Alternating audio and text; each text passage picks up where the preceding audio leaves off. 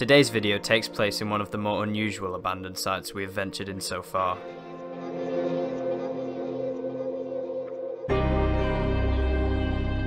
It is a combination of two very different areas, but believe it or not, they are in the same building.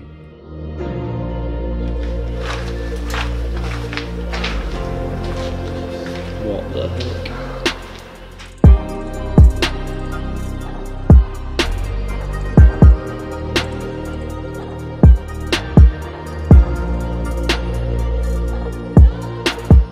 Everything was left behind and we couldn't believe what we found during our exploration of this 2-in-1 special, a church and a boxing gym.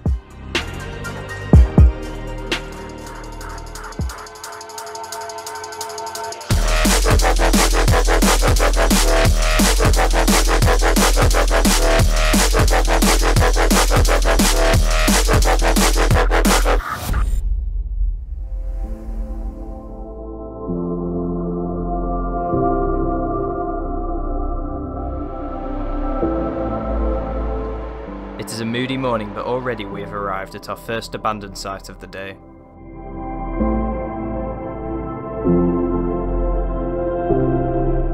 The only signs of the building's abandonment is the unkept grass and locked gates. Nevertheless, with the information we had gathered, we headed inside, instantly entering into an amazing room.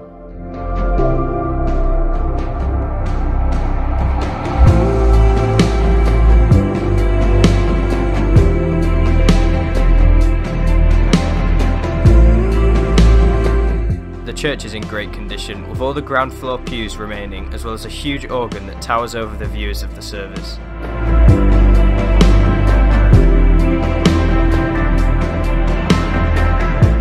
Some expected signs of decay are here to prove the site's abandonment, but we still feel like we are very lucky to be able to explore this one. The weird thing about this place is that there is barely any information online about its past, so we don't know too much about the building. We can estimate that over 200 people would visit the church every week for sermons and more.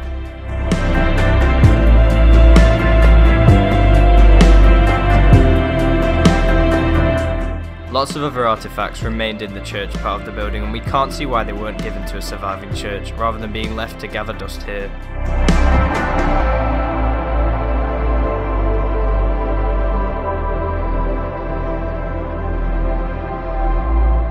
Upstairs on one of the balconies gave us a different perspective of the hall. From here you can see some work has been done on the roof, perhaps to maintain it from falling onto the pews.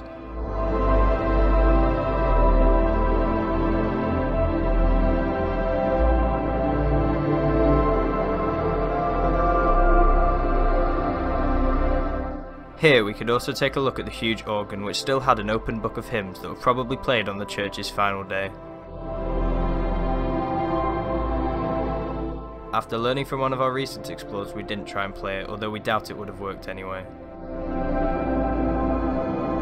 There was also a fading post-it note with the hymns sung on that final day during Sunday's AM service.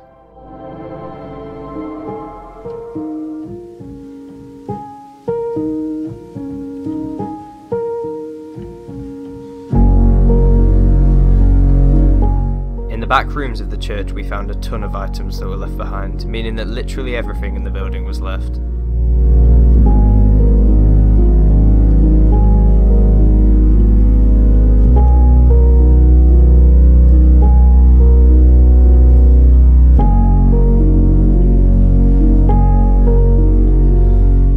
Some of these bits would sum up to a large total, yet they are sat inside the old structure with no use at all.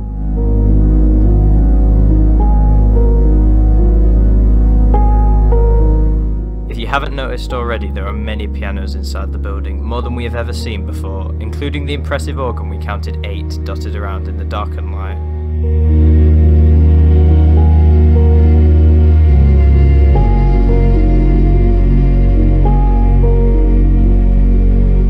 We spent a while looking through the array of stuff on show, as some of it was fascinating to see.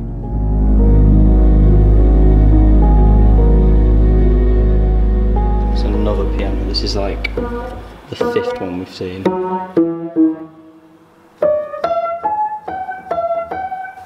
These are all old vinyls and they all have a record in them, and there's hundreds Glad you started with me.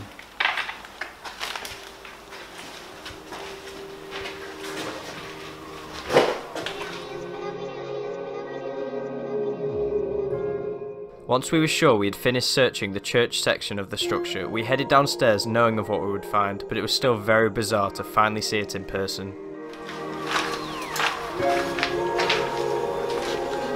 What the heck?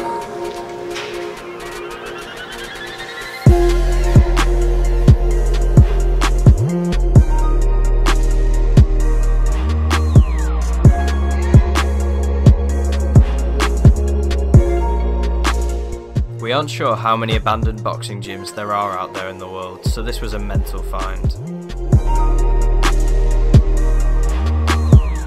Along with the church, this area was also completely untouched, with even more priceless items everywhere.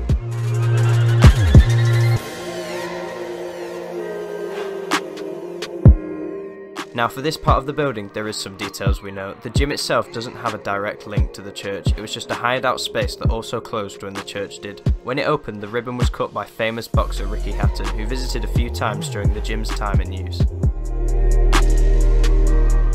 From other stuff we found, we can deduct that the boxing club met 3 times a week in the evening.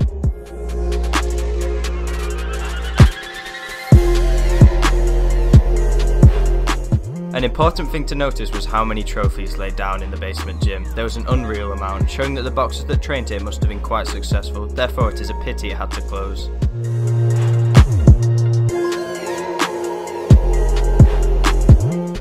We couldn't believe that all the trophies had just been left, especially seeing as someone had to work hard to earn them.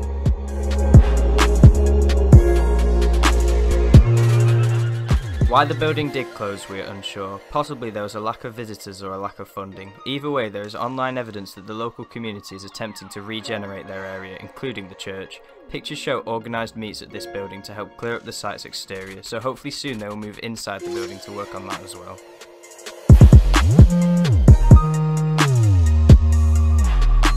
This definitely has been one of our favourite explores because we don't think we will ever see anything like it ever again.